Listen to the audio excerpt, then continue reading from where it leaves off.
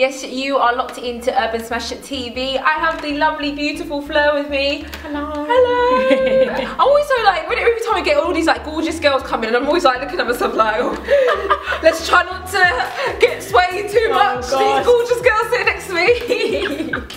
Look amazing.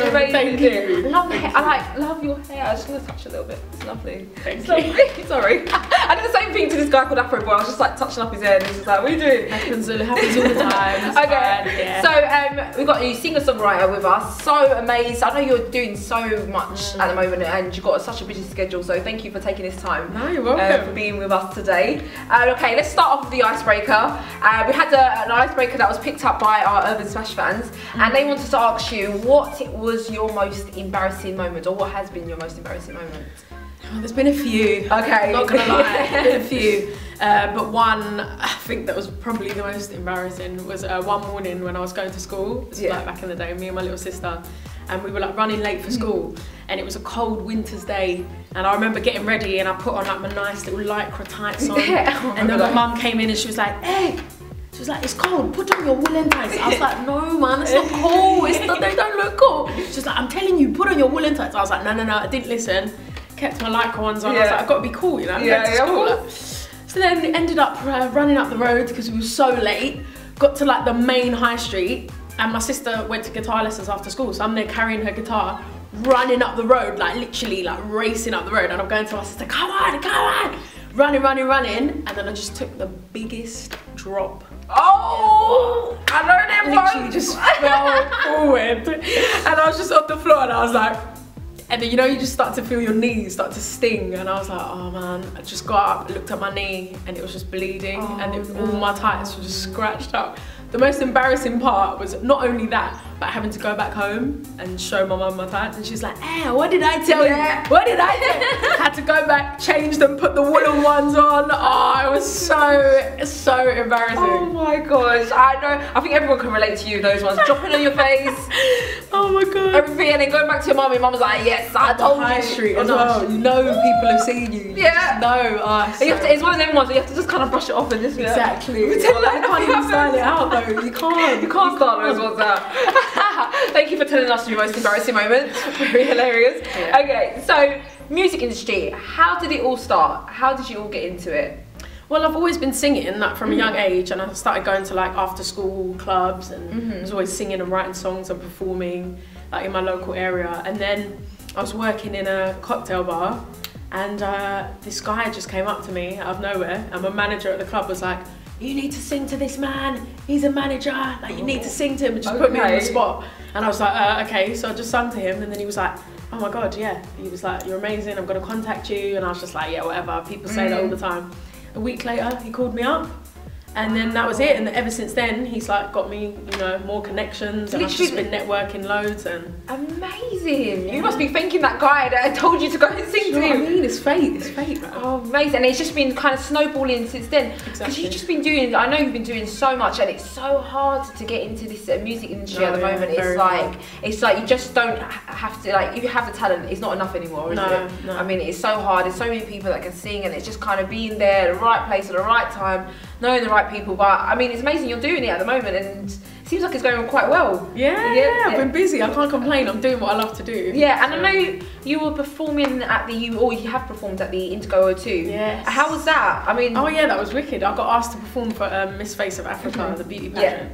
So that was really good. Like, my mum's from Ghana, so you know. Oh, fellow Ghanaian! Yes. So I was just like, oh, this is so nice that I've been asked to do it. And yeah, I just got given the chance to perform. I was with my guitarist, and we did an acoustic set. And Eddie Caddy was there presenting, and he was hilarious. I was going to ask you about Eddie Caddy. I'm sure he's so funny. It was so good to meet him because I've seen him around, like, a few different things, but it was really nice to meet him. I was literally laughing the whole time. Oh my god! Couldn't stop laughing. No, but it was a really good experience. I mean, how was it? Were you nervous when you like found that you had to perform at Indigo 02? Because I mean, it's just, I mean, you got all the big names, like Brandy was there, I think Rihanna was there, all the big names are there. I mean, how was it? Were you a bit like, a little bit. Like, it didn't really hit me until I got there for my sound check on the day. Yeah. My rehearsal, and then I was just like, right, I'm actually in the Indigo 2 right now. Like, okay. And you're like, yeah, the poster, I saw your poster, you had like Fleur featuring Fleur. I know. I mean, it's like... Yeah, it was a lot of pressure, but no, but it was good. I enjoyed it. It was fun. So we've got your music at the moment. Like for those who kind of just being introduced to you, what would you say kind of your musical sound is? How would you describe it? I think it's got like an urban base to it, so it's urban inspired, but I'd say it's got a few twists to it as well. Yeah. Like I don't really like to put myself in one lane. Like, I love so many different types of music. Like if you see my playlist, it's ridiculous, ranges from so many different kinds of genres. So I've been inspired by a lot of different things. So I want to just experiment, you know, get myself out there. I'm very versatile. I think I can do a lot of different things. So it would just be, you know, different twists, but with the Fleur stamp there. Yeah, I like it. Is there any, like, I know that, obviously there's loads of people that you would want to work with. Is there anyone that you particularly would be like, yes, must work with them? This is the person I need to collab with. There's so many people, but like a dream like vocal collaboration would be like Alicia Keys. Oh yeah. 100%, like that would be amazing. And then to write with, I'd love to write with Emily Sandé. Oh yeah, of course. Because I love her album and her writing skills are just too much. Production, maybe Pharrell, I think. Oh gosh, yeah. Have you noticed like Pharrell was like missing for the time, and then all of a sudden he comes out, just comes back. He's everywhere. He's in Blurred Lines. He's going, you know, Get Lucky. I'm just like, this guy. He's on fire. He's on fire, and he looks 19 still. Like it's ridiculous. That he doesn't age. He's one of them. You know, the black don't crack. He's one of them that don't age. He doesn't age. Him and Stacey Dash, both of them. I know. They look good. It's good. I hope I'm like that when I'm exactly. Need to be looking like that. I need to ask him if I'm ever to meet him. Okay, so we've got those two that you would love to work with, or those three even. And what advice would you give to people at the moment trying to get into the music industry? Because there's so many ways that we go reality TV, or you have to just keep trying. Is there any particular advice you could give to anyone? I think the most important thing is to believe in yourself, because for a long time I was always doing it and people were telling me, oh, you should go for it, Fleur, like, you know, you're amazing, and deep inside I was kind of like, oh really, am I? Like, you know, I used to look up to like Beyonce and people like that and think, nah, I don't think I could ever do that. And then it was only when I actually started to believe in myself and have the confidence that a lot of things started coming to me, a lot of doors started to open. And you know, it shows as soon as you walk into a room and you're confident about what you're doing, that's when other people are going to believe in you. No one else is going to, unless you don't believe in yourself. Most definitely. That's the most important thing. Amazing. And what are you working on at the moment? What is happening with Fleur at the moment? Yes, well, I've just finished doing all the festivals and the student union tour, so I'm in the studio now, working hard. I want to release some of my free music before the end of the year. So a little EP is on the way, people. Yeah, and you're still doing gigging around and stuff like that? Yes, exactly. But mostly in the studio at the moment? Mostly, just locking myself away. Do you have any plans for bringing out a music video anytime soon? Probably, you know. I think, well, along with the EP, I think I might select one or two and do like a little video. Yeah, just remember me. Don't forget me. Little cameo in there, just like, even if I'm just like walking through, thumbs up at the background, I don't mind. I'll do anything. I'm just trying to put myself out there. But thank you so much for coming. Before we leave you, I have to do this quick love, lick or leave game, okay? Love and lick. Lick. People always do that, like what? Lick. So it's like a kiss, miss or avoid, right? Instead of a kiss, it's a lick. Wow. It's a nice, you know. Don't usually go around licking people. Well, you know. Or do you? We're not here to judge, Fleur. We're not here to judge, so that's what you do. Okay, so love, lick or leave. Okay, your three celebrities are Jay-Z, Naughty Boy, or Kanye West. Who would you love? Who would you lick? And who would you leave? Lick. God, that lick. That's just like throwing me off.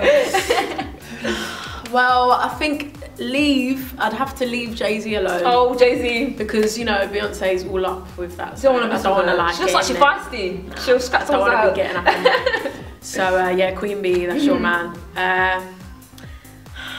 Love, I think Kanye then. Love Kanye? Love Kanye. Yeah. Don't really care about Kim. He's cool, like, he can do for now. And I have to lick Naughty Boy then, I guess. If you fancy a lick from me, then yeah, it'd have to be him. He looks like a boy. He's fine. I'm sure he is. Yeah. He's very tasty. I'm sure he is tasty. Who knows? Oh wow. Cool, so before you leave, can you tell us where, or tell the viewers where they can find you on Twitter, Facebook, all that stuff, fan pages and stuff like that? Yes, well, you can find more about me on my website, which is www.fleurofficial.com. Yeah, and you can get to everything from there. From there, find your Twitter and everything. Stalk her from there, that's fine. Okay, thank you so much. I have been Emma Coffo, and this has been the lovely Fleur with us on Urban Smash. Make sure you catch her on the Urban Smash Jam session as well. You've been watching Urban Smash TV. Catch you soon. Bye. Yes, you're watching Urban Smash TV with your girl Emma Coffo. I've got the great pleasure with Amanda on the wall, as they're exclusively known as. I've got Percy with me, Javan and Dee. Hi guys. Hello. Again, looking very dapper, very nice. You've got this